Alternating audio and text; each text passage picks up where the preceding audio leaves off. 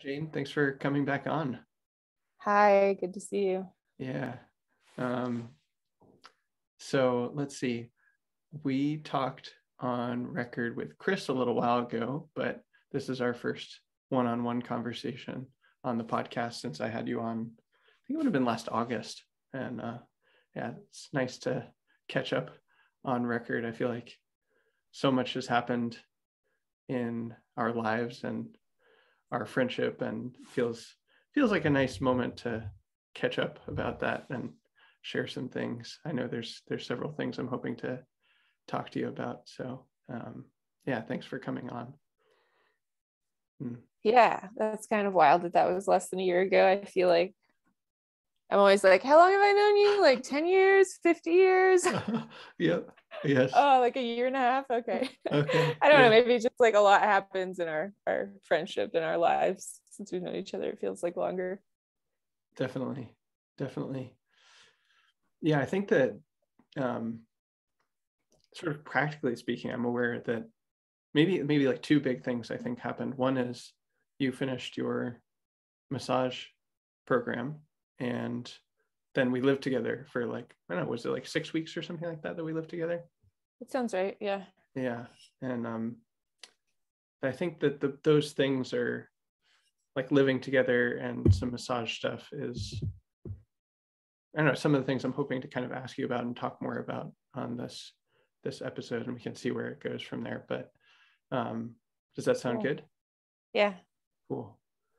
Yeah, so maybe for starters, when we lived together, you were like, oh, I want to be practicing massage. So could I maybe possibly, I know this is inconvenience, but like give you some massages if you have time? And I was like, oh, geez, let me think about that for like 0 whole seconds. Like, yes, absolutely. What, you know, it was a real gift and a treat and a privilege to get massages from you. And I kind of, you know, basically I want to rave about that on record and talk about how amazing that was, because I think that experience of getting massages from you, like in the parlance of our corner of Twitter, massage pilled me. It was like, yes, massage is good and I should get massages regularly. And since then I've gotten 2 professional massages, and it's like, yes, this is a good thing to be doing. And they were not the Jane caliber massage that I was privileged to have when we lived together. Yeah. Well, it's super sweet to hear that. Thank you. And I will be using this clip as a video testimonial on my website, FYI. Excellent. No, I mean, I would love to have you write one, or do a video or something. But yeah, that's super nice to hear. And I'm thrilled to hear if I massage pill anyone. It's definitely like, yeah, whether it's from me or somebody else, I would just love for more people to know about the like incredible healing potential of massage. And yeah, I mean, you and I talked a lot. I think I gave you 2 massages in that time, and I think we would have like talked about it right afterward, like some of like the details of like what you liked and didn't like, and kind of like what impact it would have had on you in the coming days. But yeah, I would just love to hear more about like what you liked so much about them, what was kind of different when you went out and got massages from others after we stopped living together. Mm-hmm. Yeah, definitely. I think yeah, those really bleed into each other for me. Like what was so good about the massages that you gave me, and like what was just like noticeably different or really, I'd say, like lacking about getting professional massages elsewhere. I think to some extent that might be mitigated by like, you know, since I travel, I'm like just finding random places and like going there once. And if I had like an ongoing relationship with someone, then I think some of it would be mitigated. But you know, maybe just to contrast, like it's like, okay, I am persuaded like, oh, massage is really good for me. It's good for me physically, but also emotionally and psychologically from the experiences that we had together. And like, I kind of thought that abstractly before. I was like, yeah, massage is good. But then like, I was like, oh, like it's very good. And I should do massages regularly. And I almost think of it at this point as like my treat to myself. It's like, I'm going to go get massages periodically because this is really, really good for me. And yeah. And so because I travel, I like just find these places here and there that I've been able to, when I've had time to book them. And it's just felt very impersonal. And like, I don't know the people beforehand. In both cases, actually, there was like a language barrier of like, the person didn't speak English as well. And like, but also I think more importantly, like they don't know me, I don't know them. And there's not this like sense of safety and trust. And in particular, the thing that was most jarring for me is I'm sort of like, you know, like several years ago, people were getting really into biomotive in Twitter, and like there was like the Sob Squad meme going around. I'm kind of like renewedly on the Sob Squad, where because there's kind of like two angles to that. It's like, oh, crying is good, and it's like bad that crying is not welcome. And in when I got massages from other people, it was like I would start crying because I've done so much biomotive, and like there's physical emotional release happening through the massage. And the massage therapist would be like, are you okay? Like, is everything okay? Like, there's a man crying on my massage table. Like, this is irregular. This is bad. And I was like, no, I'm okay. And I'll let you know if I need something, if this hurts or like whatever. And they'd be like, are you sure, really? And even though I would say that, it just wouldn't feel as safe to cry and release through the massage. And so I would like kind of hold back the crying a bit more. And yeah, I just did not feel that with you. It was like, I already knew you. I trust you. I feel safe around you. We're friends. I could feel like love from you, like that you care about me. And, you know, and I was just explicit with you, like, hey, I'm going to cry when I get a massage, and that's good. And you like already know what biomotive is, and certainly do emotional processing yourself. And so you're like, yeah, like bring it on. You're not like, oh, is there a problem? Like, this is the good stuff, actually. And I could lean into that. And then I could like, importantly, I could like talk to you about what's coming up. Like, oh, I'm having this memory about this thing, or like, there's this feeling of dread all of a sudden, right? I don't really remember the details. It felt very psychoactive and like psychedelic, really. Like, I was just very surprised. It felt like I was like tripping on something, but you know, it's totally sober. But just because I could really lean into the qualities of release from the massage in your presence and through your touch, like I could really just go for it and cry and release and relax my muscles, and then things happen of their own accord because I could really go there. And I think that just, you really like created a space for that where that was okay. And I think to some extent our friendship did too, but I imagine even if someone wasn't as close to you, that you would really show up in that same way of like using it as a basis for emotional, psychological like healing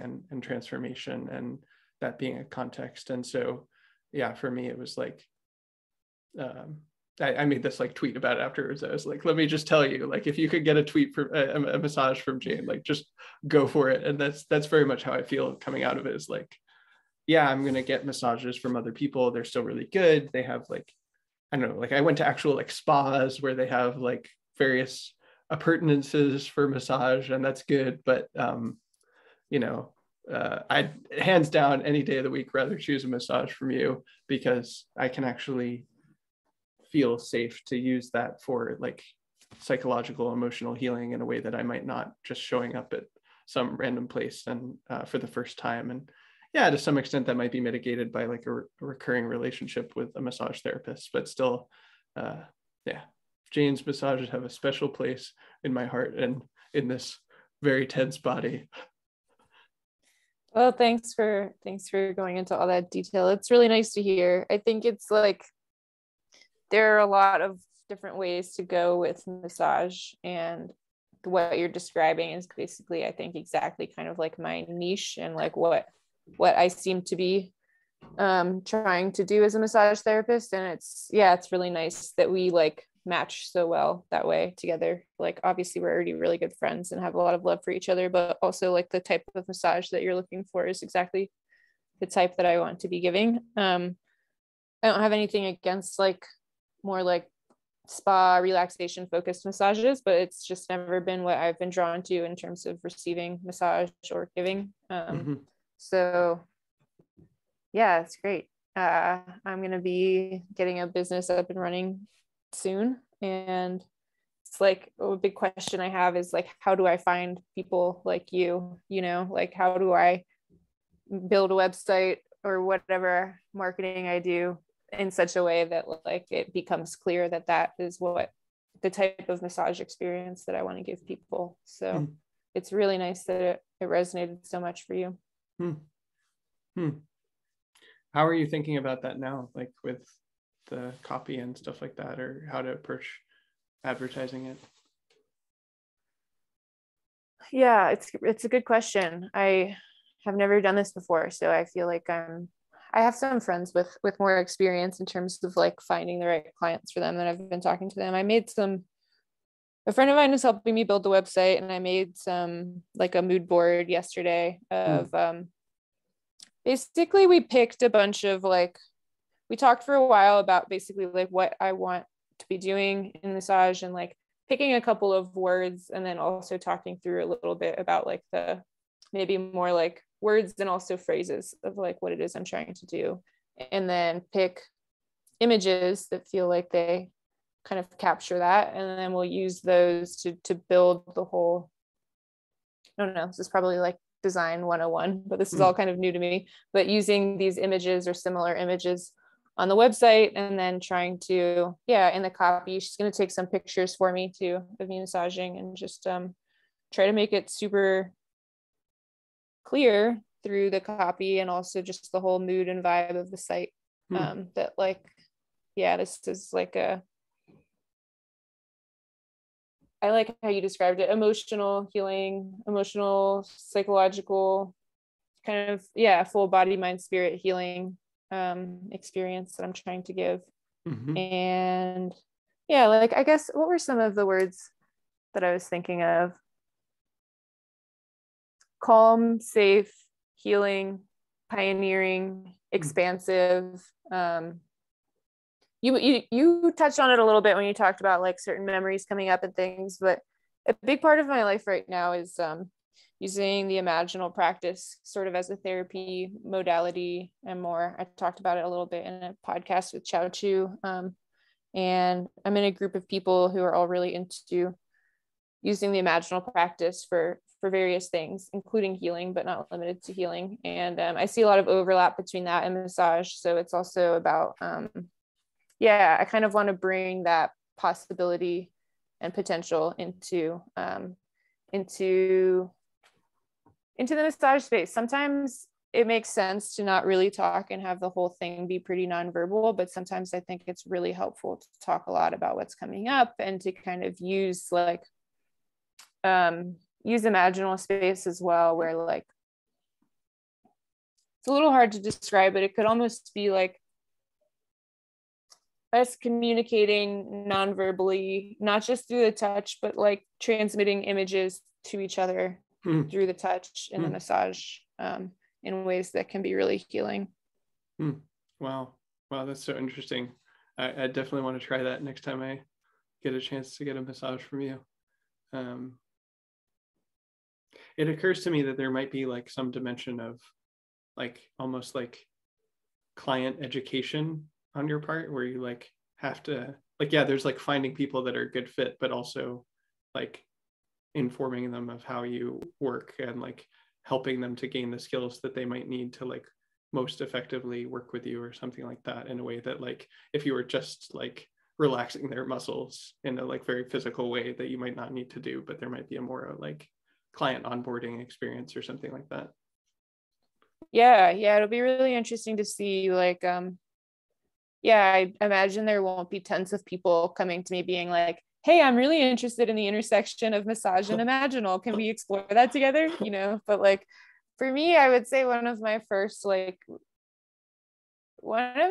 imaginal experiences, like that I really remember kind of spontaneously arose while I was getting a massage. It just sort of like started, all this stuff started like playing out in my mind, like involving like inner child stuff.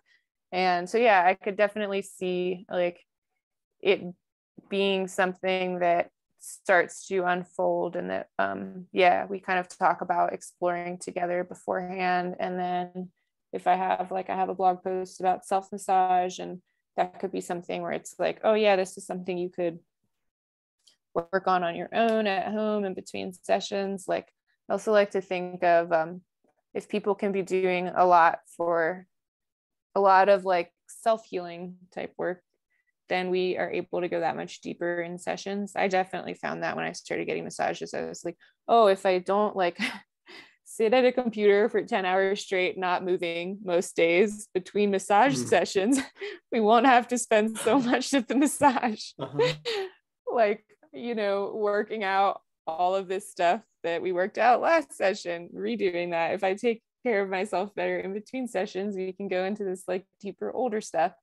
So yeah, this is all still very new to me of how I'm going to be approaching this, and what my relationship with clients will be like, and what being an entrepreneur will be like, and all of that. But yeah, I think you're probably right that there will be some sort of, and I'm sure there will be, like, it will grow into a lot of things that I don't foresee now. You know, I think there will be so much exploration and learning from clients on my end as well.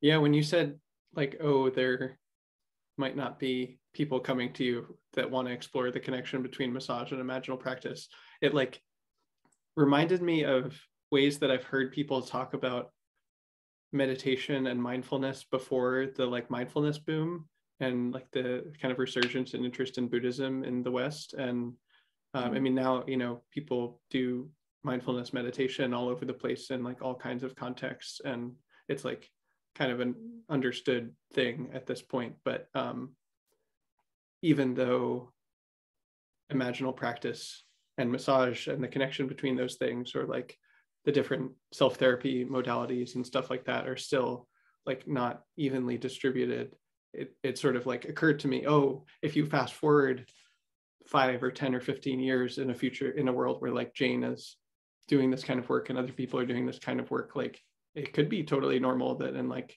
5, 10, 15 years, people are like, Jane, like you are the expert in massage and imaginal practice, like let me pay you $1,000 to get time with your very limited schedule, because it's in such demand by so many people. And like I don't know, it seems very possible that could happen if you fast forward 5, 10, 15 years, something like that. Yeah, I love that idea. I'm on board with imaginal practice becoming huge. yeah. And maybe just like in the immediate present, something that these experiences with getting massages from other people has made me wonder about is like how you approach getting massages, like when you get massages yourself. And I know that you've talked about like that you had like a recurring relationship with a massage therapist in Asheville, I think, and you would go to see him periodically. And I don't know, it's, in retrospect, it seems to me like you need like I at least need, and I imagine other people need, like a sense of safety and trust and like, yeah, like love, like being loved and like accepted in order to like have a good massage on the kinds of dimensions that you and I care about. And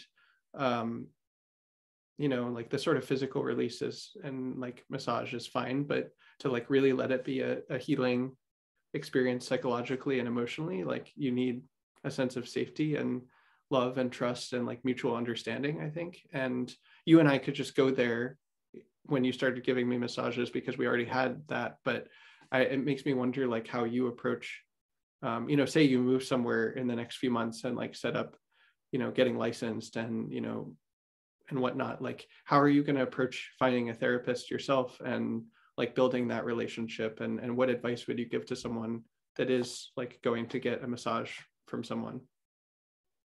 Yeah, it's such a good question. And I just had like all of these different ideas come up as you were asking.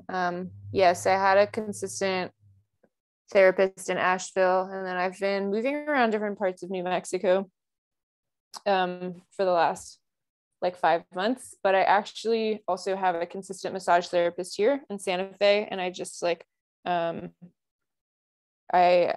since living in Santa Fe, I've been in other parts, mostly Taos, which is a little over an hour from Santa Fe, and I will still like drive down to Santa Fe to see her, to get massages from her, because like it's so worth it to me. Now that I have like a known really amazing healer in the vicinity, you know, within 90 miles or something, like I'm going to see her this week. I'm super excited. So yes, I think that like the safety thing is a huge aspect, and people don't talk about it that much. And it's not that it's impossible for somebody to make you feel that way right off the bat, right upon meeting them. I think that it is possible to feel very safe and loved and seen and accepted by somebody right away, but there are a lot of factors involved. There's just something about like a personal fit. I mean, I think with like regular therapy, like it's the same thing, right? Like just some people are going to be right for you and some people aren't. And there's something like, it doesn't mean that person is not a good therapist if they're not a good fit for you, but there is some amount of just like experimentation and trying different people that I think I tried so many different people in Asheville before I found the right person. And that's hard. It's time consuming. It's expensive. And it just takes a lot of time and energy. And I think a lot of people, until you've experienced like a really, really good transformative massage, you also just like don't know that that's possible. So you might get an okay massage and be like, is that it? Maybe that was a really good massage. Like maybe massage isn't really right for me. I don't know. People seem to rave about it, but that just seemed okay to me. It was pretty good. It felt good. Yeah. Getting touched feels good. Getting touched lovingly feels good. It's fine. Yeah. So I think if it like doesn't seem great, it's probably worth trying to still find other people. And then like what I was describing before with how I'm trying to build my site, I mean, it didn't take me as long to find the right person in Santa Fe as it did in Asheville. And I don't know, am I getting better at like telling the vibe from the site, or was it luck? I don't know. But like having a really good sense now of this type of like the like emotional healing kind of atmosphere that I want in the session, and like a really warm, loving person. I mean, I think I probably got a really good feeling from her page when I first went to it, and it felt like, you know, it had a similar vibe to what I'm looking for in a session.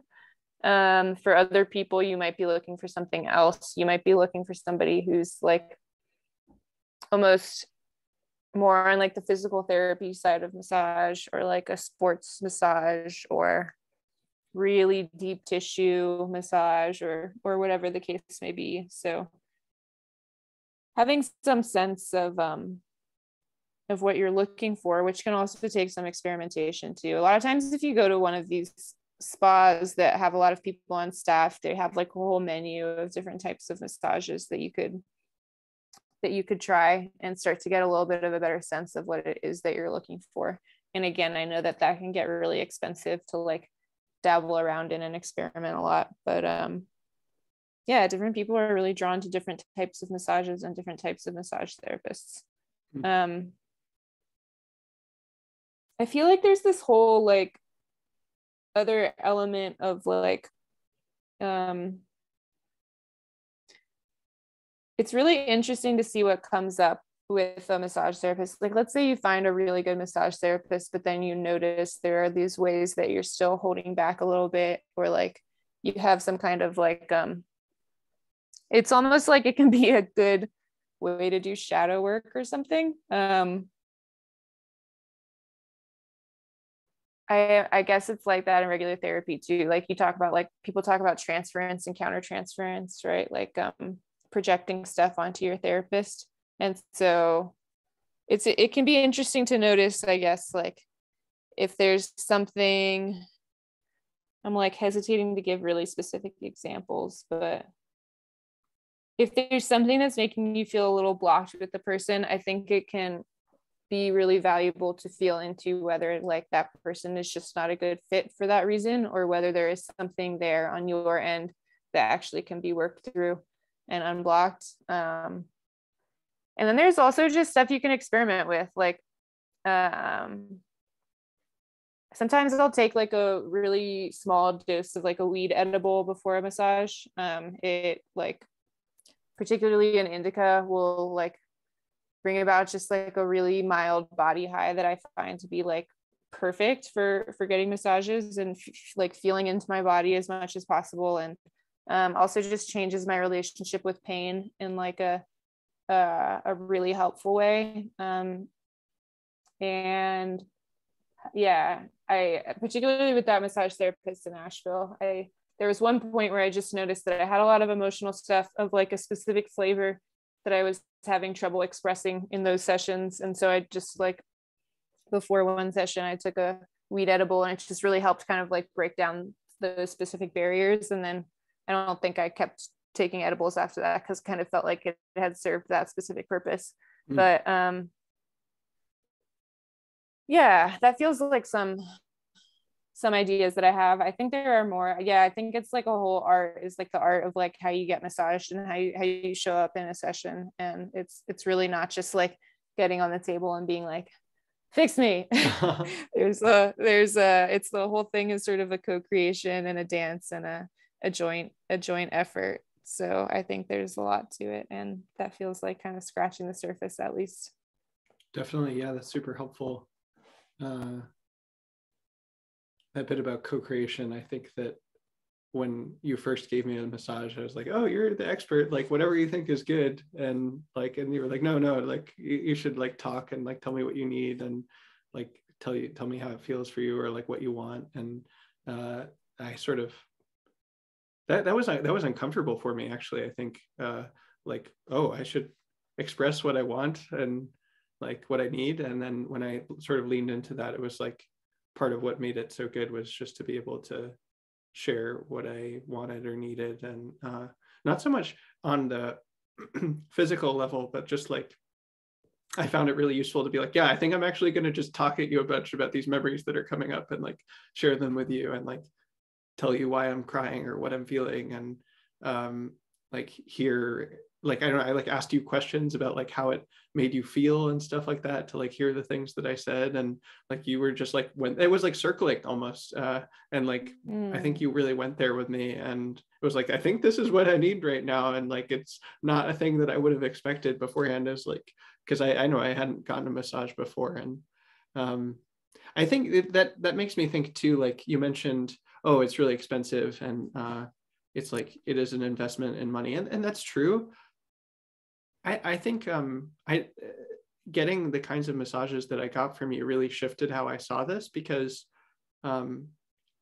before I was like, oh, this is like a luxury item, and like, why would people do that for themselves, and like, why would you spend money on this, and like, oh, like I have limited money and I should spend it on the things that I actually need, or something like that. And I don't know, now I see it as like just such a good investment that it's like very worth it. And I feel similarly about, like, you and I talked on the first episode about like coaches, and like I think coaches just like really level up your possibility space for different areas. And it really seems to me that like when I get a massage, I know like almost on a very like practical level, I'm going to feel so much better in my body for like days, if not weeks, after that massage. And like that's going to reverberate through all of the things that I do, where I'm like more emotionally at ease and like more energized for doing the things that I care about, and like better able to serve the world. And it seems like such a good investment from that perspective. But also like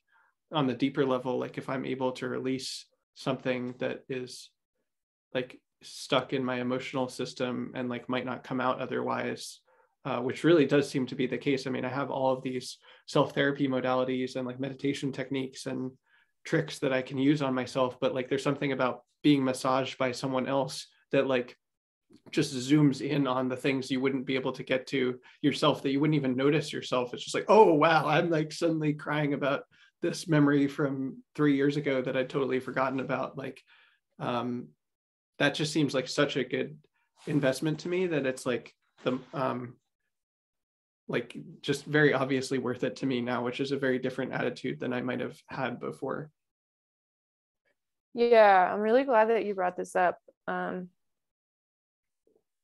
Yeah. How does it feel like it would have been different if like you had had some of those like memories and emotions and things surfacing and like we didn't talk about it versus like you being able to talk through it and like kind of how you described a little bit of circling to like, yeah, I'm curious to hear. I know it's a hypothetical, but like, It's actually interesting because this reminds me of something else that I wanted to talk to you about of like, I've been noticing some themes recently. I've been able to do some Alexander technique training here and with Peter, who I had on the podcast, and then also this other person, and even some hands-on work from Michael. And that was great. And Michael Ashcroft. Yes, yeah. And in the Alexander technique stuff, I've noticed similar things that came up, I think, in our massages and other massages, and definitely other contexts, like totally different contexts of my life, where there's like this very specific theme that comes up. And I'll talk more about that in a second, but it's like, yeah, what comes to mind is if we weren't able to talk in the massage, I would have the ability to like sort of emotionally process and take care of myself in like a limited way, where it's like, I can do metta for myself, or like talk to my different parts, or like cry through it with biomotive or something like that. And that would be okay. But a lot of what the like content of the thing is about, like how I'm being perceived by someone else. And so just the fact that I could like ask you, like, how are you perceiving me right now? And like, what is this like for you? Sort of gave me actual accurate information from the real person that I was like basically like worrying how I was being perceived. I think typically in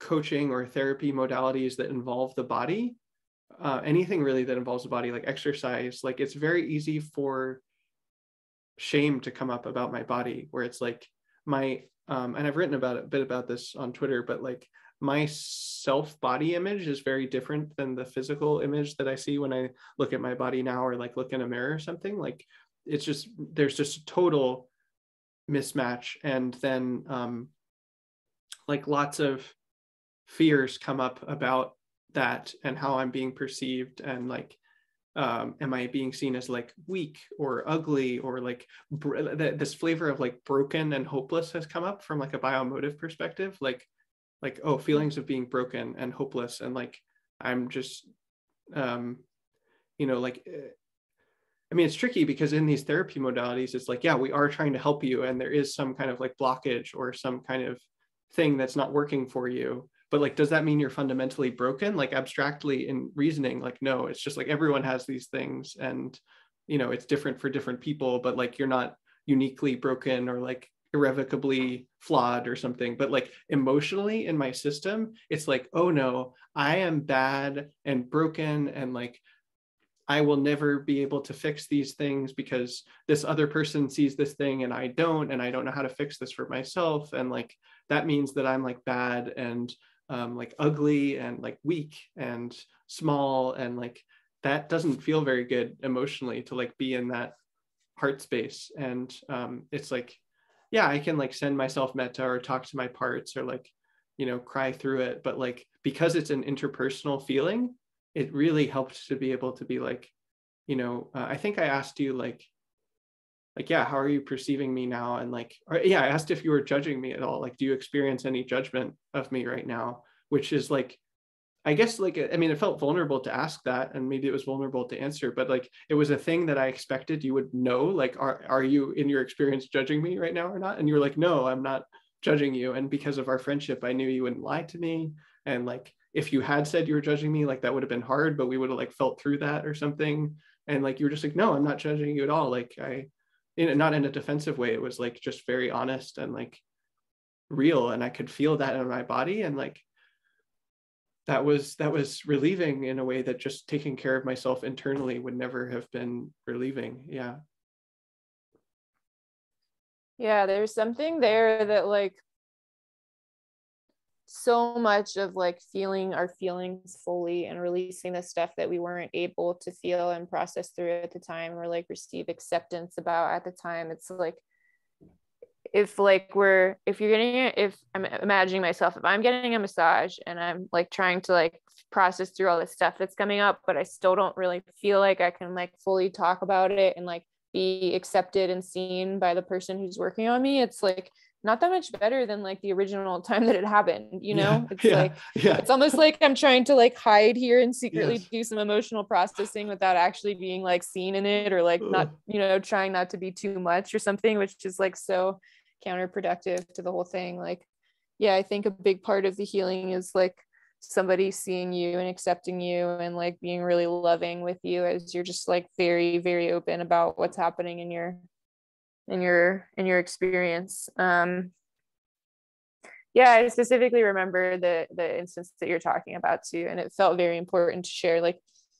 judgment is a hard word too, right? Because like there's this whole thing about like judgment versus discernment, and like as a massage therapist, like part of my job is to note where there are areas of tension in your body, right? It's like find them, note them, like have some sort of like not like really like exact kind of routine that I'm going to go through or something, but it's like, okay, I'm going to come back to the left calf, like there's some tension here that, you know, there's something here that wants some attention. So like I don't know if that would be considered a judgment, but it's like I remember wanting to make it clear to you, like my job here is to note the tension and like work with it, but there's absolutely no judgment in terms of like what the way that people's bodies look and feel when they come to me. It's like it's such a deep honor that people will come and be vulnerable with me in that way. Like it's incredibly vulnerable to like show up with your like covered but naked body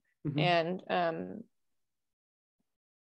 not just do that but not be guarding either, because you can go into a massage and guard, you know. I think that people do that without realizing it sometimes, where there's something emotional coming up and they don't really want it to, and so they tense a little bit, or like there are just other things that are uncomfortable and vulnerable for them that they tense against. But so to show up with your body exactly how it is and be very open to receive all of the healing that's available is like just such an incredible act of vulnerability and strength that I'm very moved by. And so I remember trying to get that across to you in your answer, that like, yeah. It definitely came in that through. sense, absolutely no judgments. Yeah. Yeah, it makes like, me think people too, have all, yeah, go ahead.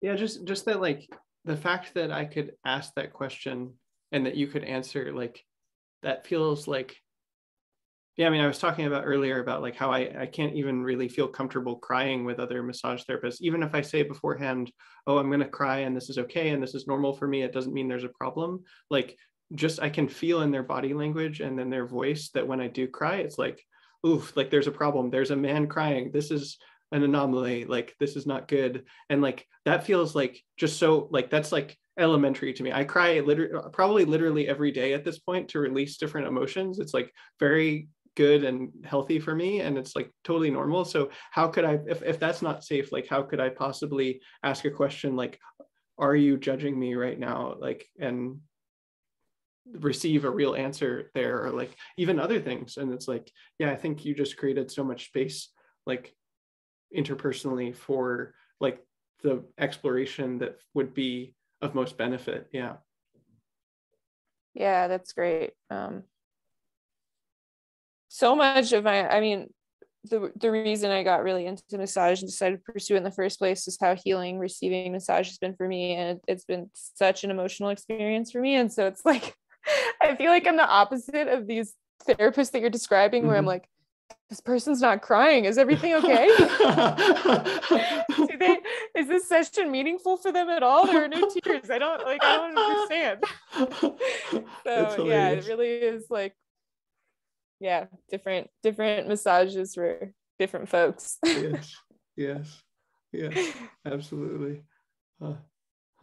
But yeah, one other comment on what we were saying before, like I feel like I don't know if the topic of like therapists judging clients in general is interesting to people. Like people have I'll just do a quick plug for Rosalind on Twitter and her yoga program. Like something that I absolutely love about her Heart of Yoga program that she and her partner run together is that like it very much feels like show up in your body exactly as it is today, and there's yoga available to you. Like there's some quote that they have, like, anybody who can breathe can do yoga, and it's there in the yoga culture in the US, at least at large, there's, I find, can be a lot of like body, like subtle body shaming and things. They're like, this is where you should be, this is what you're trying to get to. And I love that I can just show up exactly as my body is now, with all of the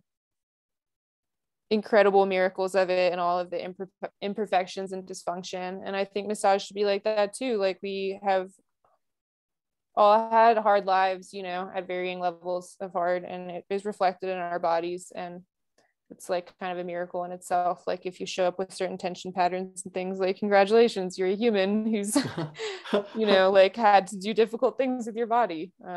So yeah, just wanted to tack that on too. That's so beautiful. And I think in any session, whether it's massage or, you know, I mentioned with Alexander technique recently, or like, I know this comes up in other areas in my life, like, yeah, like even like romantic connections, it also comes up. It's like this felt sense interpersonally of what you just said, of like, yeah, like, I accept you as you are, and like, there's nothing uniquely bad or broken about you. Like, you're just a human, and I care about you, and I love you, and you are accepted and welcomed as you are. You know, it's obviously different in different contexts. Like, what obviously, like, the romantic context is very different than like a therapeutic relationship, but like, that feeling of being seen and accepted and loved as one is like so necessary for any like real quality relationship of any kind, and certainly in these like transformative therapeutic practices, like, really necessary for that, and or for like learning to happen. And I think that's really going to be an open question for me, of like, how to work with that dynamic coming up. I noticed in the Alexander stuff that I have had the chance to do recently, that like, that came through very clearly from Peter and from Michael and the other teacher that I worked with. But like, because it was sort of a social setting, it was difficult to like feel the same kind of safety, because even if I felt that from sort of like the teacher or the coach or whatever, what have you, like, other people's presence sort of like altered the social dynamics there, where like that feeling of safety might not be there. And I don't know, it feels really important to like work with this. And it just seems like such a consistent pattern for me, that this sort of like specific like genre of shame comes up, that like, I'm like familiar with it at this point, but I'm sort of not sure how to work with it. And like, it can kind of be there in different intensities, and it's like, oh yeah, that's just there and it's fine, and I can like love myself as it is, or do what I need to take care of myself. But it can also like really spiral, where it's like, oh, I do not feel safe, and this does not feel good, and like, I'm not going to be able to like heal or learn in this setting if this is this triggered. And I'm still learning how to work with that. And is it similar to what you were talking about before, with like worrying about the way that people are perceiving you and not being able to like kind of address that directly? Or is it something else that you're getting at with the shame? Yeah, I think it's like fears about how other people are perceiving me, and not knowing how they're perceiving me, and then also like internally a feeling of, I think the deepest sort of core feeling is like a feeling of hopelessness, and that sort of interpersonal feeling, not with other people, but like with myself, of broken, where it's like, I am broken and I am hopelessly broken, and I will never be whole or fixed or something like that. And then this sort of like more surface, superficial of like, how are other people perceiving me? But if they're seeing that I'm hopeless and broken and like bad, like, that's like, ooh, that's, yeah. And again, it makes, you know, when you describe it verbally, it's like, that makes no sense, but emotionally, that is the emotional subjective reality that I experience often in these situations. And it's just like, that's like a hell realm basically, of like because yeah, like really like a hell realm, because it's like, it's unending. It's like, I am hopelessly broken, and I will never be fixed. And that comes up, I think, because this other person is perceiving something about me that I can't perceive about myself, and therefore can't fix about myself. And also that has to do with my body, which I don't have, like, I can't control to some extent. It's just like, this is the body that I have. And so it feels like,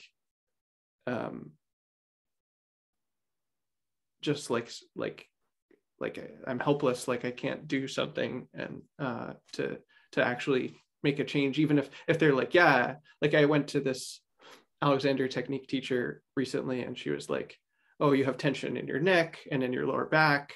And like, I was really interested in how that was affecting my voice. That's like why I wanted to work with her, because she's like a voice Alexander teacher. And you know, she was great. She was wonderful. But it's just like, I had this feeling of hopelessness come up of like, how am I going to work with this? And like, that stuff is so dense and detailed and takes a long time to work with. And it's like, you know, I'm only here for so long, and like gonna have like 1 or 2 or 3 sessions with her, and like, you know, probably would actually in reality need like 200 sessions with her to fix this thing or like really address it. And it's like, oh, what do I do with that? Like, now I know that there's tension in my neck and lower back, and I, you know, that's good. I can like learn to work with that, but like how? And it just feels overwhelming and not so good. And that's a very, you know, it's different in different contexts of what the therapy modality is or what the context is interpersonally, but like that feeling space is like a very familiar one for me. And I'm like getting more clarity about what's actually happening there. And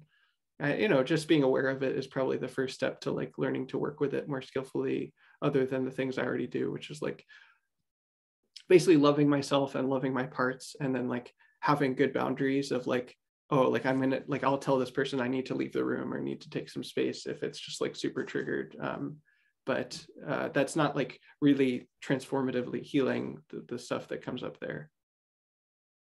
Yeah, I appreciate you talking about that in so much detail.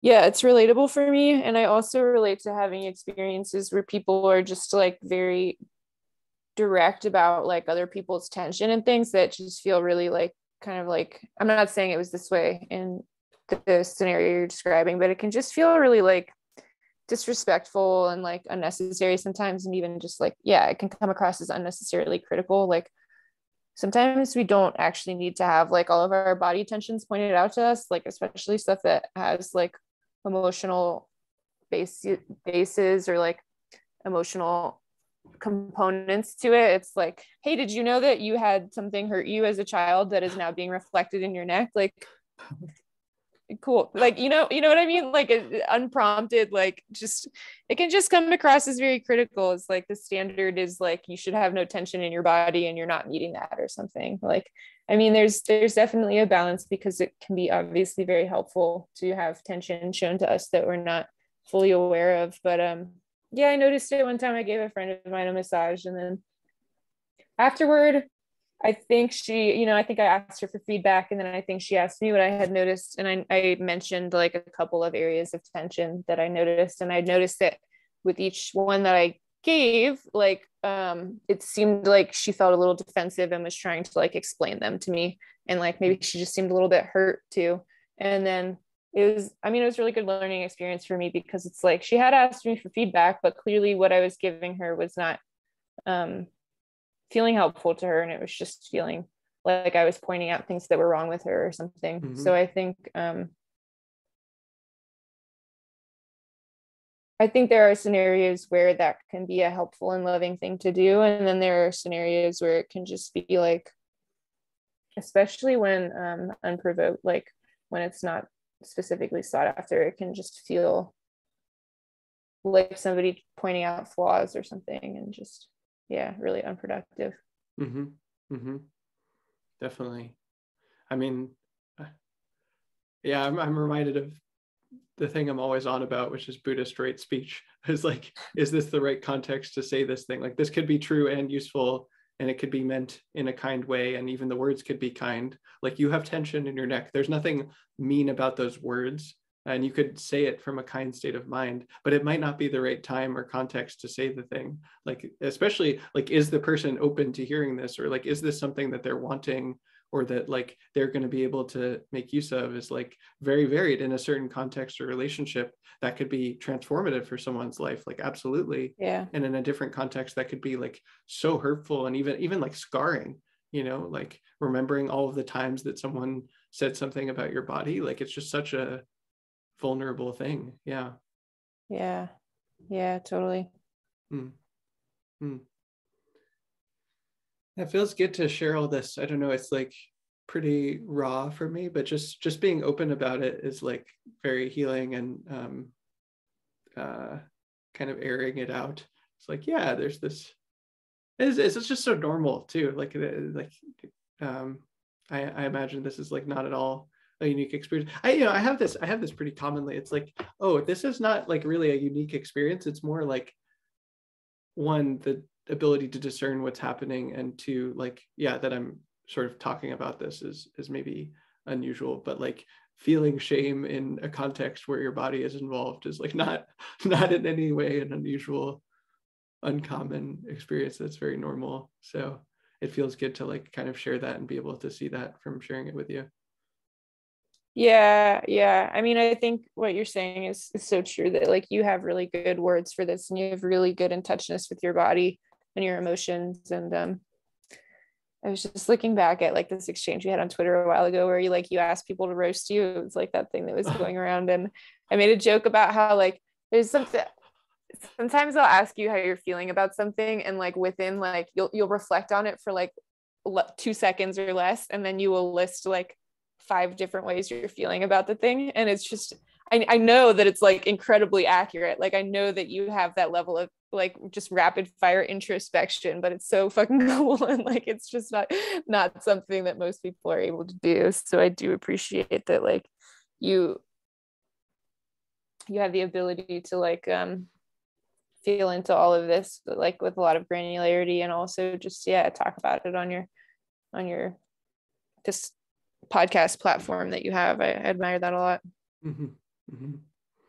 Yeah, like, shout out to Doug and Ali and the Tatarins for the biomotive, because I think it's just like that skill is just like purely reps on biomotive, just like having done that a whole bunch. And it's funny, I thought of that too, that compliment that you've given me before recently, because I forget what it was, but someone asked me a question about how I was feeling that took me like 40 seconds to answer. It was like, took a long time. I was like, oof, this is new stuff. I've not felt this before. It was like conspicuously long compared to usual. So I thought of that recently as well. Nice. Yeah. 40 seconds, 40 a personal record. Yeah, personal record. Yeah. Well, it used to be, I mean, that's why I like really shout out again to the Tatarins, because it like I did not have that fluency, and it like the skill very much comes from not having had it before. So right. It's such a relief that that's like a learnable skill, that you can get in touch with your emotions and be able to speak them. Totally. Yeah. Oh, maybe changing gears slightly, the other sort of dimension that I wanted to talk about from living together is like very different object level, but I feel like also very similar with like the underlying themes. Is it was so sweet to see you in person with Nyla.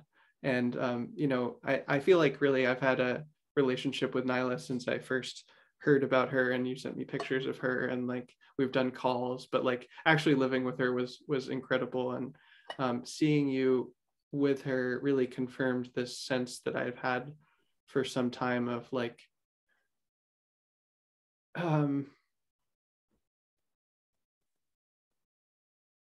that your relationship with her is like not the way that most people relate to their pets or their dogs, is in a way that's like, I think this is a theme as well in our friendship. Like sometimes you'll like thank me, or I'll thank you for something in our friendship that's like, yes, this is rare, but it shouldn't be rare. This should be super normal. That like, oh, like we listen to each other.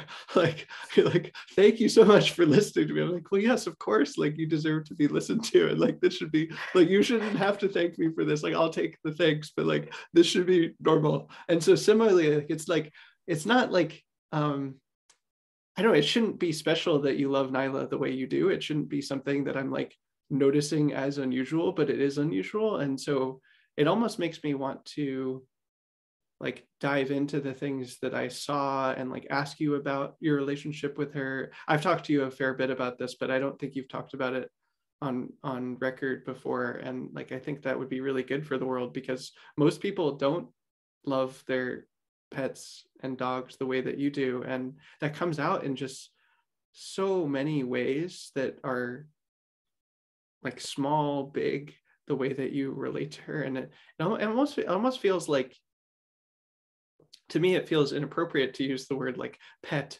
or dog with Nyla. It's like, no, she's your friend. Like she's one of your best friends and you love her. And like, like she happens to be a dog, and like she's not like she's not like your pet, you know, like you two have a relationship that's like really, I think, like mutuality and love there that I see there, that just doesn't really fit the typical use of those words. And yeah, that's just something I would love to hear you talk about and learn more about, and really like share with the world, because I think people could use that, and like the animals that are in our lives could use that. Yeah, thanks for reflecting all of that. It makes me feel very seen in my relationship with her. It really does feel to me like there's a whole soulmate thing going on there that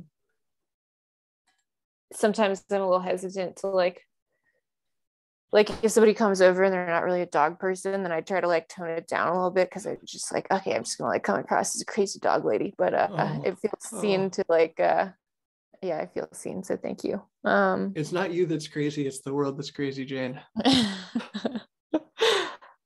Yeah, I mean, where should we start?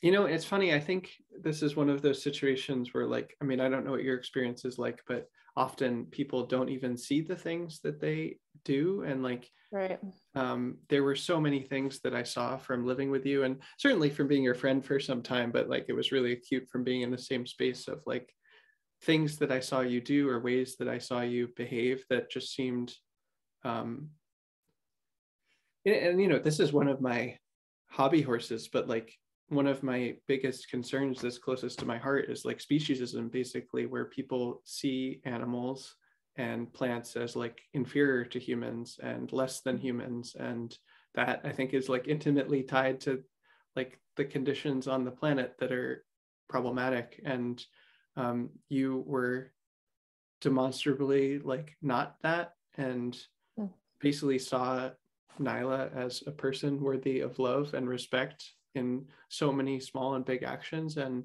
maybe it would be helpful to just start by like reflecting some of the things that I saw, and then like I would be interested to hear you talk about them and kind of riff on that.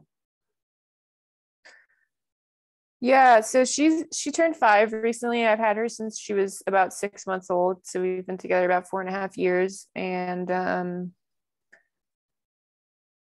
it's been this like fascinating journey together.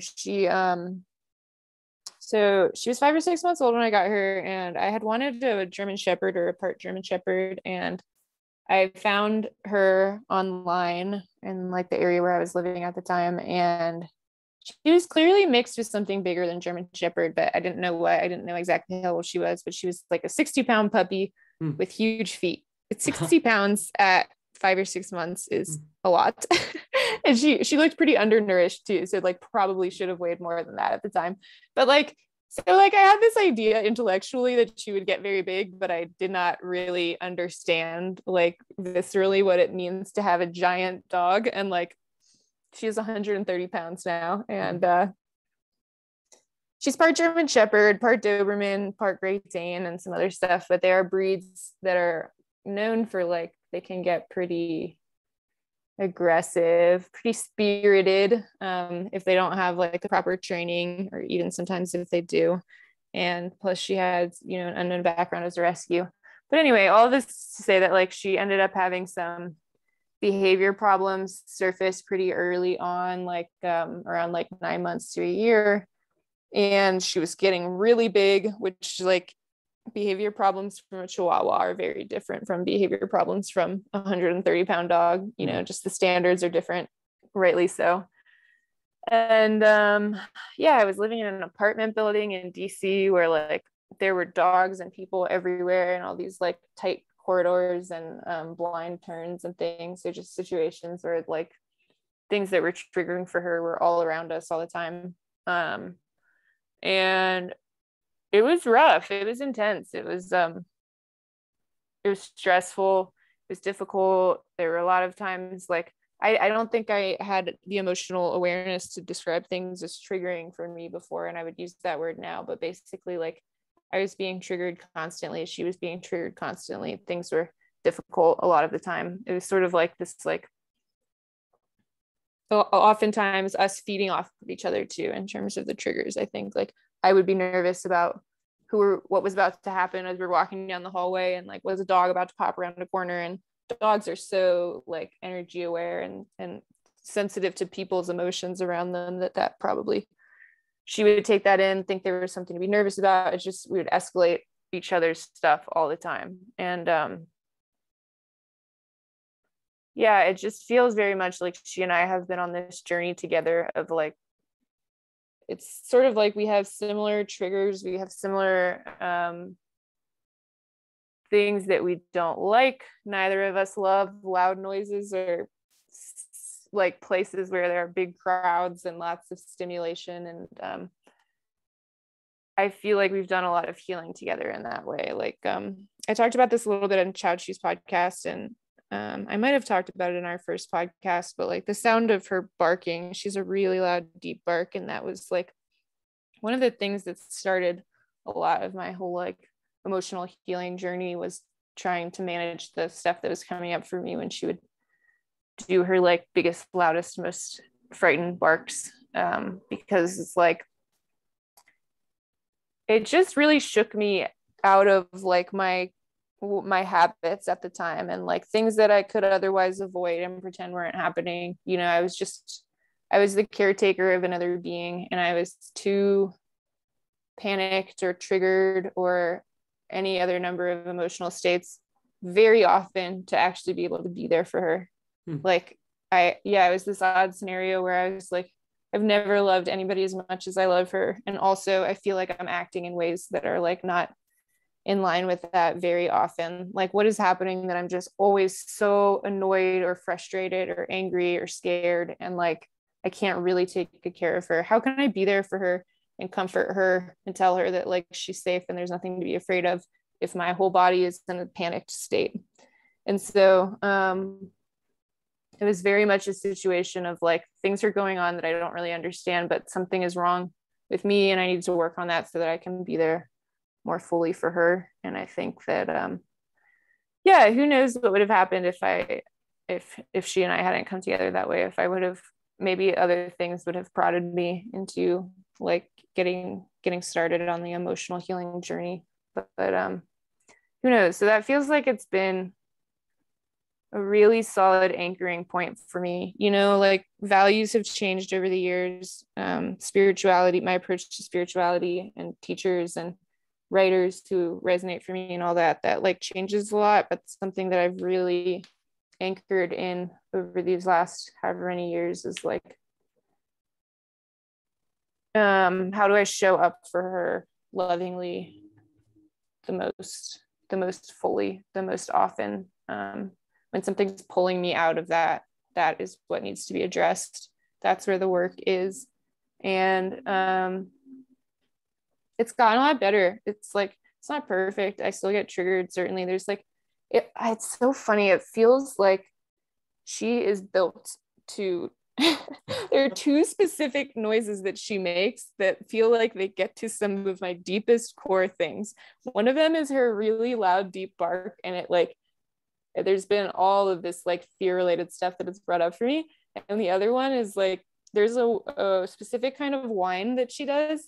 And it's like, it's pretty common for German Shepherds. Actually, I've noticed it being around other German Shepherds. It's like, they tend to just be very vocal dogs, and they want to like talk to you a lot. And like one of the noises that they like to use to like communicate with people is whining.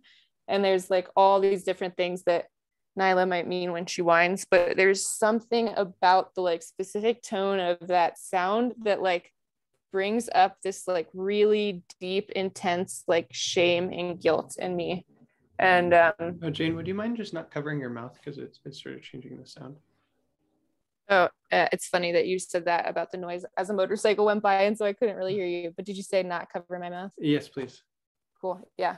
Um, so yeah, it feels like in those ways she's like uniquely good at bringing up some of my deepest stuff, and so it's like a really good anchoring point is like, how do I work with all of the triggers that come up, all of the emotional stuff that comes up with her, so that I can like show up for her most fully. Because yeah, having like a dependent being, I mean, I have no idea what it's like to be a parent, and I'm not gonna claim that this is like that, but like having a being who depends on me is a lot different from like having a friend that I care about a lot, but we're like sort of like mutually independent and autonomous. So yeah, it feels just like a duty, I guess, is to clear out all of the stuff in me that I can in order to like love her more fully and show up for her really fully and be able to take care of her emotional needs as much as I can. I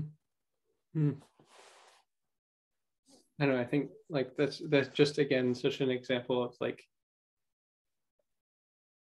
there's things that you would say or do that just feel like so right and so appropriate. It's like, yes, like actually you are correct, you have a duty to her to like heal the things within you, and yet that's something I've never heard anyone say before, that like there's the duty to heal those things so that you can love her more fully and be there for her and take care of her better. And like I think probably I've heard things like that with people talking about their children, but I don't know, maybe other people have felt this before, but it's not like, it's certainly just rare in any case. And but there were certainly specific things that I saw you do that were just like, oh, that is so loving and so appropriate and fitting and also very rare. And what you shared, I wonder, like, what's the question? It's something like,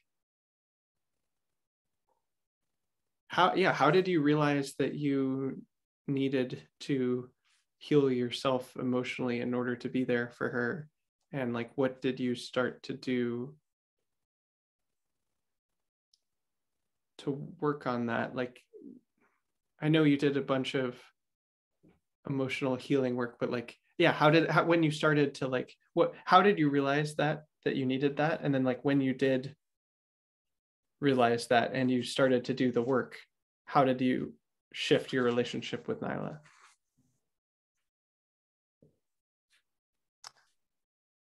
There was just stuff that I was doing as if we're going to use the IFS language, I think this is what you would call protector parts. Are protector parts and IFS parts that get you to do things to like so that you're not getting triggered as much? It's like protecting your triggered parts. Yeah. Is that right? And it can come out in like really bad ways, right? Is that like yeah, basically I was acting in really ugly ways sometimes, or ways that I didn't recognize as myself, and ways that I didn't understand, and I just couldn't, like, I couldn't sit with that. It was like a, you know, it's like one of those like turning points in life where, for me at least, I can look back on like a couple specific times where I noticed myself getting into patterns that just felt inexcusable, and it's like, okay, I don't understand what's happening here. Do I like let this keep happening, or do I change course and like something has to change here? Because like my sense making of it now is like these incredibly deep unprocessed fears were getting triggered that like I didn't actually have the capacity to just like feel and experience at the time. And so my protector parts are just like, anything that you can do to get that noise to stop, do, because something terrible is about to happen. And so whether that would be, I mean, like I was working with a dog trainer at the time, and his advice was like, call her over to you, you know, get her to sit, lay down, you know, like do these other things that will like distract her, make her feel like, you know, she's got work to do and tasks to do, and she can get some treats, and like she'll stop barking, and it'll, you know, this sort of like other way of managing it. And like at times I was doing that, but it still felt like something's wrong here. I shouldn't have to force her not to bark, for one thing. And like I'm kind of glossing over, there were times that I yelled at her, there were times I just behaved in ways that I like really didn't like, and but also didn't feel like I had any control over. It was just like something it just happened. And then I was just racked with shame after, and guilt, and just like reeling and wondering what had happened. And I could kind of manage it with the training tricks and things, but it felt like, okay, but what if I like can't get her to stop sometime? Or like, why does she have to be suppressing her fear response because I can't handle it? It just, and also it was just showing me, it was like tapping into some really deep stuff that I didn't realize was there before. And it felt like something that I needed to like understand and dive into. It felt very important. And so I started doing, I mean, there's a lot of stuff kind of all unfolding at the same time. I just think I was starting to get really good massages then. I was getting really involved in the Twitter community where people were talking about healing all the time. Through the Twitter community, I found a really amazing shadow work specialist. And the first thing that I worked with was like, why am I having panic responses with these really loud noises? Oh, it's probably also worth mentioning. There were like, for one thing, I wasn't talking about it for some number of months when it first happened because I was just so embarrassed by it. Like, I didn't really know about trauma. I didn't think that I had trauma at all. And like, it was just so embarrassing to me that like I couldn't handle the sound of my dog barking. It was like, it feels sort of like what you're describing before, of like something is just like really wrong with me and it's really embarrassing. And like, I don't know how to like talk to people about like something that feels this shameful, of like, I'm crying because my dog is barking. Like it made me feel really like pathetic and broken. And I think there were ways that I was, around that time, I moved out of DC and I moved to Asheville, somewhere much quieter and somewhere I didn't have to live in an apartment building, and I could like be somewhere where we could just step outside and like go for calm, quiet walks, you know. And like, I also really wanted to do that for other reasons, but like it probably more than I cared to admit at the time, it was like me trying to run away from triggering situations without like fully fixing it. So like, if I can figure out a way for her to be getting triggered less often, and as a result of me to be getting triggered less often, like maybe I can like arrange my life in a way where that's happening way less, and then I won't have to look at this as directly. And I definitely don't think that was very conscious at the time, but I think it was like informing my actions in a shadowy sort of way. Yeah, doing that shadow work. Let's see, I'm trying to remember the next part of your question. Like, once I started doing that type of emotional work, what shifted in the relationship? Yes. Yeah. Like, how did the way that you interacted with Nyla change?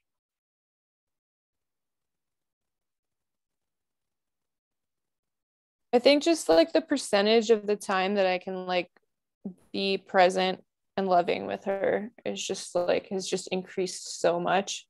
And my own ability and confidence, like my own just like love and trust with myself, and my acceptance of the fact that like stuff that comes up, it's not like some fundamental flaw in me, it's some emotional reaction that I'm having for a reason, and it can be worked through and it can be addressed, and it's okay that it's happening.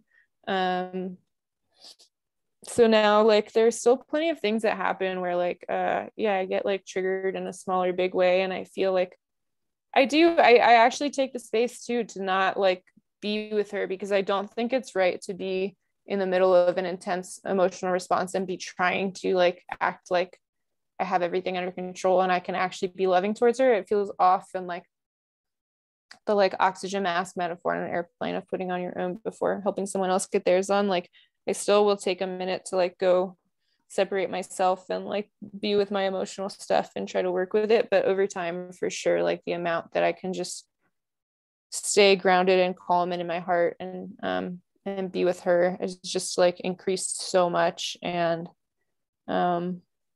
yeah, I just feel much more present with her in general. Like, it's not just when something that comes up that's triggering, it's like being able to walk down the street and like be on a walk with her, and like we're just like really on a walk together, like we're like really just like being with each other, and like she's smelling the flowers and I'm like, oh, Nyla's smelling the flowers. How do the flowers smell right now? Like, what's going on for Nyla? We're just both out walking down the street smelling the flowers. And like yeah, I don't want to like, I feel like mindfulness is just talking about that feels like fraught with all this other stuff, like but doing doing a lot of emotional processing and what feels to me like clearing out a lot of space that allows for more presence. um yeah, it feels like it allows me to be there for her emotionally a lot more, and also just be there with her day to Mm-hmm. day a lot more. um yeah. That makes sense that you're very present with her. And I think the other thing that I really see that seems like a root of a lot of specific behaviors that I saw you do that again seem like unusual, but just like very kind, and they shouldn't be unusual. But I think they're rooted in basically theory of mind, where you're like, oh, I have a sense of who Nyla is and what she's feeling and what she needs. And you like can act in accordance with that and make decisions in accordance with that. And I don't know, does that resonate for you that you at all? Yeah, I don't notice it as much. Like I don't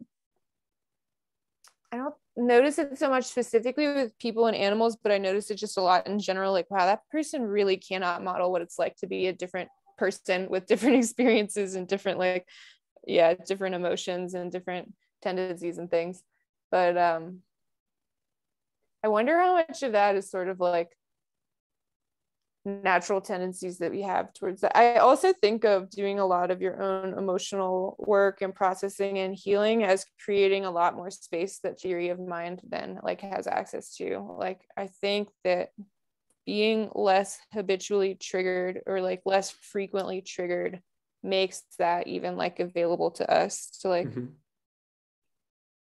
like when you and I talk, I feel like we can hold space for each other in a way where like we can really be curious and interested in what the other one is going through and be in that space for a long uninterrupted time. Whereas like sometimes with people, I'll notice that like they can't help but bring it back to themselves, and it's like I don't think it's some kind of like just like self-obsession or something. I just think there's these ways that people get triggered, and it's like it, but maybe an emotional trigger that manifests as a thought or a question or something where they have to kind of pull it back to themselves, and then maybe they'll like write themselves or remember and try to come back to you or something. But like I do really think that doing a lot of healing work just seems to like the less often you're getting unnecessarily triggered, like there's just so many benefits of it, including just having way more presence, being able to be there for other people when they're hurt or triggered, or just really being able to have a deep curiosity about other people and what their experience is like, and how to model that experience, and how to be there for them specifically with those experiences and the love languages and all of that. Mm-hmm. Yes. Yeah, that makes sense. I think the healing opens that up. I think there's something like developmental too about it, of like, Yeah. I don't know, I was just kind of learned to expect that most people of like certain ages aren't going to be able to interact in that way. And like, it's like not all adults will be able to interact in that way. But it was just, I don't know, it's so, I don't know, it's moved me to tears many times to like watch you interact with Nyla or hear you interact with Nyla, because uh, yeah, you treat her with a respect that I think everyone is worthy of, including animals. And then that reminds me of how rare that is. And I mean, I remember, I don't know, like as soon as I saw you, like before I flew in to see you, and you texted me before, and you were like, oh, I forget exactly how you said it, but like meeting a new person is like kind of a big thing for Nyla. And so if you could just stand where you are in the place where we're meeting, and I'll come up to you with her, like that was so thoughtful. And you also said like before that, you were like, yeah, we're gonna come and meet you, you know? And like I know for certain most people in that situation would say like, oh yeah, I'll come to meet you, and it just happens that my dog is coming with me, or like, oh, I'll come with you with my dog. But it's like, no, you're like, we're coming to meet you, like like we're, you know, like she's a person too, and we're coming to see you. Like it'd be so weird if like, you know, say you and I, like you and Chris were, I was going to meet you and Chris, for example, and you were like, yeah, I'm going to come see you, and Chris happens to be in the car, or like not even mention Chris at all, and then Chris is there. And that's like what most people do with their dogs. Or I remember as well, you left for a few days when we were living together to like travel elsewhere, and you were just like so thoughtful about what Nyla would need during that time, and like what, like how to make sure that she would have a good experience even though you were gone. And like I don't know, it's like I think most people would be like, oh yeah, like feed the dog at this time and like take them for these walks, but like you were really thinking about like her emotional experience and how she could feel safe and like what she would need to feel safe, that wasn't just like physical necessities or something like that. And yeah, there was just like so many things like that that were just very thoughtful about her. And like they're not even that, like when you have theory of mind, it's not even that like mysterious. It's like, oh yeah, like of course this other person is going through this kind of an experience. It's not like magic or something, but just seeing that applied to Nyla was just so, it has so consistently been very touching for me. That's so sweet to hear. Thanks for saying it. Mm-hmm. Yeah, there's something about like recently I've been in New Mexico for a while, and recently she and I went to California, to San Diego for a couple weeks to visit a friend, and we were driving in a car that didn't have AC, and it's like pretty much desert the whole way, and it was manageable for me and like not great for her. She's like really a cold weather dog. She has really, really thick fur. And yeah, just like all of the guilt that I had resulting from that, I realized that like in terms of like holding space for humans, for loved ones, for friends and family, it's like it's one thing where I feel like I can be very compassionate for people, but like really also recognize that like everyone's emotions are sort of like their own responsibility, and like I don't need to take on other people's feelings. And I feel all of this like very important separation there, like the balance between holding space for other people and supporting them without taking responsibility for their feelings, or like really being clear sort of like about the autonomy there. But it's just very different with her because she can't make these like sort of decisions, and I'm making all of the decisions for her all the time. Not all of them. I try to like allow her to be as sovereign as I can, and that's the whole other interesting thing about having a pet, is like how to find a balance there where like you're letting them be themselves as much as possible, but like also trying to like live in a society and like, you know, where there's rules about putting leashes on dogs, and like I also want other people around to feel safe. You know, people who have dog phobias and stuff, like a 130-pound dog is probably gonna scare them more than a chihuahua. But yeah, I just think about this a lot, how like if, you know, I decided to travel during that time, and if it were up to her, she, you know, if she and I were like having a conference about whether I should travel, she might Like, do not we want me have to to drive through the desert? That's going to be really hot, Jane. Like, could we just not do that? right. And like that trip I actually felt really good about. Like we were in San Diego for 2 weeks, and it's a friend of mine who she has known for a long time, and they're very close, and like it's just a really dog friendly place, and she got to go in the ocean. Like I'm really glad that I took her, and I think it was a great trip for her. But also just this feeling of like yeah, I am the one like managing this whole experience. I'm the one who made, you know, planned the trip of going in this car like through the desert for a recreational trip that wasn't totally necessary. So like when she's suffering, like, you know, it's very important to like, yeah, just like really take on the responsibility that I'm the one managing these experiences, and kind of always like weighing the pros and cons for her. And yeah, same thing when I travel, like when you watched her for me. It meant a lot to me that you were willing to do that, because there's just like a lot of kind of quirky and specific stuff about taking care of her. And there's it's hard to find people who I feel like really, really, really safe and secure leaving her with. And so that meant a lot to me. But yeah, there's I don't know. I think everybody's experience all the time is important. Everyone's well-being, everyone's emotional experience all the time is important. And we shouldn't like nobody should be more important than anyone else's. And obviously there's like a lot of horrible suffering in the world all the time, and that's all very important too. And how do we decide what we like, what time and energy we direct in what ways? But this is, you know, my dog, my soulmate, my buddy, my pal who I live with, and who I have really great power in like impacting what her emotional experience is all the time. And so why not like take that incredibly seriously? Mm-hmm. Definitely. Definitely. It was a real privilege to be with both of you. So I was grateful for that time. It was really sweet watching you two just like develop such a deep bond. I mean, yeah, I love watching her like develop relationships with people. It feels worth mentioning we're having this whole conversation about her. Like she's a deep dog.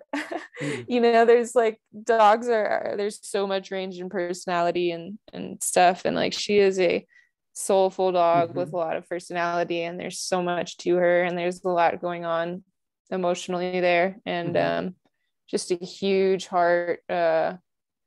And so I don't know, some dogs I feel like I can develop these very deep bonds over time and the relationship changes a lot and stuff, and other dogs I feel like it's a more like consistent bond, or it feels a little shallower, or just yeah, we don't get to as deep places. But it was really cool to watch you guys just like over the course of that time just get really close and really get to know each other, and have some very cute pictures of her cuddling in your lap as much as she could fit in your lap. And yeah, just very grateful to you for treating her with all the love and respect that you did. Definitely. I felt like you know, I mentioned before with people that she's my easy to love animal. I always start my metta sessions with loving her, and you know, no proof of this, hard to know for sure, but in my subjective experience, when I met her in person, like she absolutely knew how much love I had for her and that I had sent her love before, and she was like, I have felt this person's love before, like no doubt about it. Like that's how I experienced meeting her in person was yeah, that would not surprise me at all if that were the case. It totally fits with my experience as well of seeing you two together. Yes, so sweet.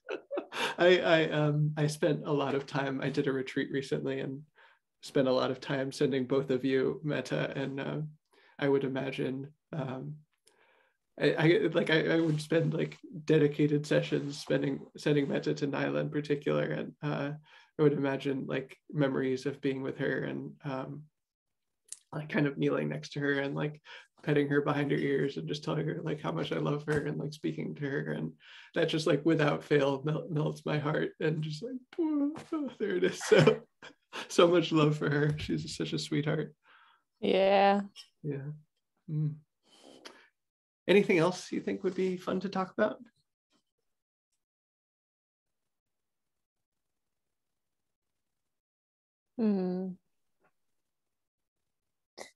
I don't know. I think that feels really good on my end. I really enjoyed that part of the conversation about her. That was super sweet. Definitely.